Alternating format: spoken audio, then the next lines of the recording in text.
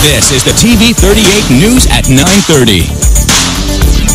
And good evening, everyone. With Chris May, I'm Sarah Underwood. Thank you for being with us on this Monday night. Here's a look at some of the stories that we're following tonight. The mere mention of the name Tom Cruise is a lot to turn off a lot of people these days, and that's why Tom has a plan to change things. Soccer is God in Italy, but a weekend of wild riots might change the sport forever. But we're going to begin tonight with a simple and scary equation for parents. Kids plus computers means the inevitably found pornography.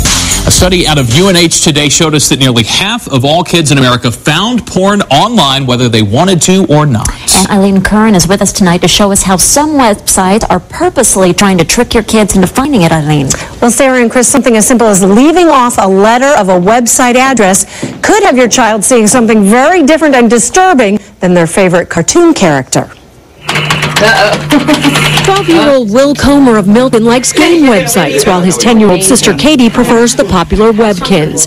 But once when Katie was logging onto a website and inadvertently left out a letter in the address, she and her mom got an unwelcomed surprise. It was a child pornography site.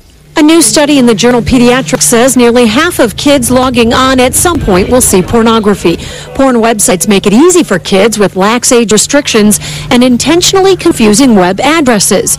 Take the PBS Bob the Builder site, transpose two of the letters, and you would end up at a site with porn links. Bil Mooney-McCoy runs an internet safety program, Tech Mission Safe Families. One of our theories is that they want to hook kids, just like the tobacco industry wanted to start lifelong smokers. They knew if they caught them as a teenager, they had them for life. The concern really is, have we lost the age of innocence? Dr. Michael Rich of Children's Hospital says children viewing porn on the internet is so new, the long-term effects are unknown. We don't know what's going to happen 5 years from now when 8-year-olds who are exposed to explicit porn on the internet grow up. Comers have strict computer rules, but nothing is foolproof. You just have to be vigilant. It's just one of the many things that parents have to be vigilant about. Experts say teach your children to drive the internet as you would teach them to drive a car. Safety first, and learn how to navigate through those potential dangers. And Sarah, one of the first things you should do is make sure the computer is in the busiest room in the house, which in most cases is the kitchen. All right, Eileen, thank you so much. Most internet providers have built-in parental controls as part of their service.